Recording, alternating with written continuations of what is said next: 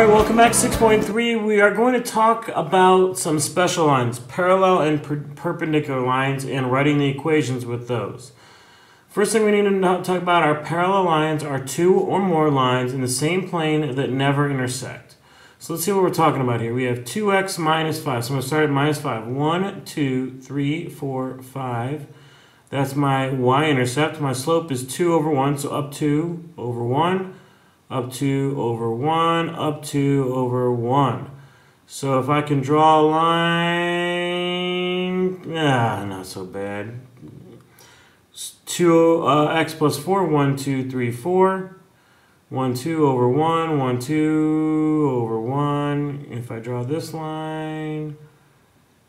Alright, those will pretty much do. Now if you take a look at this, these two are never going to intersect. And why are they never going to intersect? Well, every time I was on here, I went up 2 over 1. Well, at the same exact place, I went up 2 over 1. That's the same rate of change going up the same all the time. Because I'm going up the same and over the same on both lines, my rate of changes, 2, will always cause this never to intersect. All right? So here's a key point.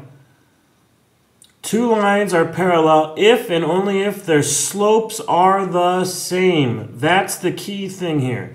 Two lines are parallel if and only if their slopes are the same. So you can tell right away, if you look at two lines, if I go to my slope for this is 2, my slope for this is 2. I didn't have to graph it. I know because I know the slopes are the same, therefore, bam, they're parallel lines. All right? Alright, so now it says write an equation of the line that passes through the point 4, 7. Remember, that's an x and that's a y. And is parallel to the line y equals 5x minus 3.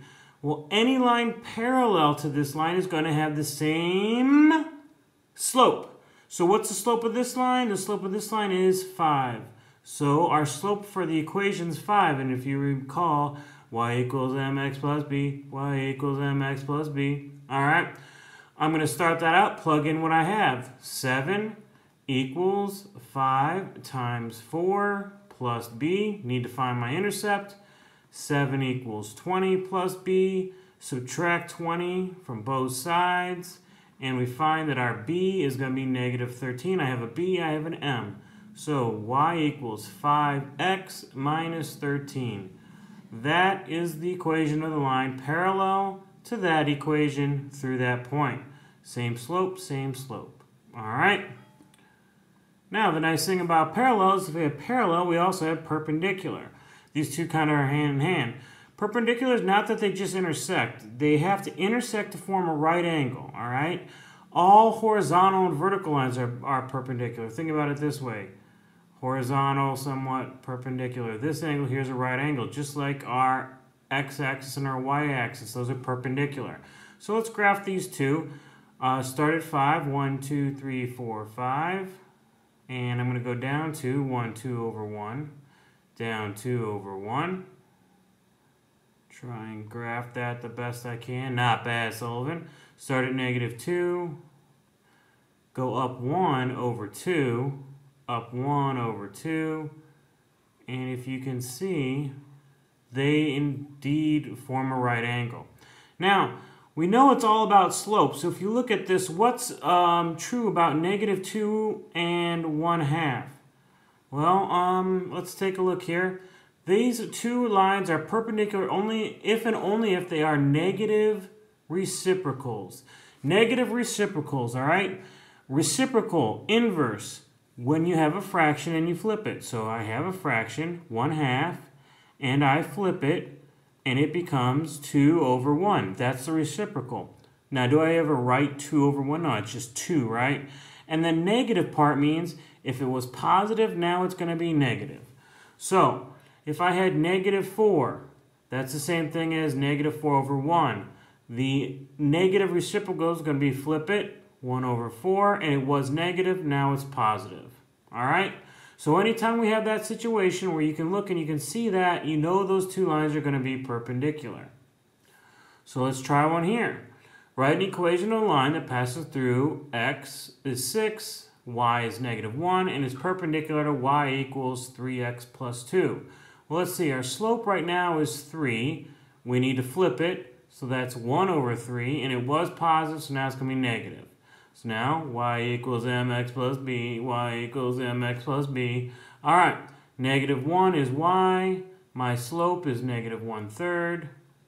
My x is 6. And I don't know my b. See, this is all the same stuff we've been doing for the whole chapter now. So negative 1 equals negative 1/3 times 6 is negative 2. Add 2 to both sides. And I get 1 equals b. So my equation is y equals negative 1/3 x plus 1. And if I look, I have negative reciprocals. All right? Now it says, determine which of the equation following lines, if any, are parallel or perpendicular. So remember, we have to find our slopes and then compare them. That's all that really matters is the slope. All right? So for A, our slope, well, that's easy. mx plus b, so our slope here is negative 2. Is this in slope-intercept form? No. So I need to add x to both sides. So now I have 2y equals x plus 3. Divide by 2, and I'm going to get y equals 1 divided by 2 is 1/2 x plus 3/2. This part doesn't matter. What's the slope? 1/2. So my slope for B is 1/2. All right, we got 1/2, we got negative 2. And let's do the third one, so I need to subtract 2x, because I have to get it y equals mx plus b. So y equals negative 2x plus 1. So the slope here is negative 2. All right, so let's do the obvious. Whenever the slopes are the same, they're parallel. These two are not the same, these two are. So A is parallel to B. That's shorthand. You know, you can just write A and B are parallel, but when you have two lines like that, that's shorthand, mathematical notation. All right? Now let's take a look at this. What's the reciprocal of 1/2? 1/2 is 2 over 1, which is just 2. It was positive, so the negative reciprocal would be negative 2. Well, both of these are negative 2. So B, excuse me here, that's not B. A is parallel to C. But B is perpendicular. The notation for that is an upside down T to A and C. All right, so we have A is parallel to C. A and C have the same slope. And B has a negative reciprocal slope with A and C, so it's perpendicular. Okay? All right, I want you to pause the video and try this one. All right, let's take a look. So we know we need y equals mx plus b. Let's see all the information I can find. Perpendicular. Oh, this needs to be in slope-intercept form, so I'm going to subtract 2x. So now I have 4y equals negative 2x plus 12. Divide by 4. Y equals negative 2 divided by 4 is negative 1/2 x plus 12 divided by 4 is 3. All right, so my slope is negative 1/2. So if I want it to be perpendicular, the slope over here has to be a negative reciprocal. Flip it. That's 2 over 1. Was negative is positive, so the slope is going to be 2. So plug in what I know. I know my y is negative 1. My slope is 2. My x is 8. And I don't know my b. So negative 1 equals 16 plus b. I'm going to subtract 16. Negative 17 equals b. So y equals 2x minus 17. All right. Found a video of Mr. Brust last year actually teaching his kids about perpendicular lines.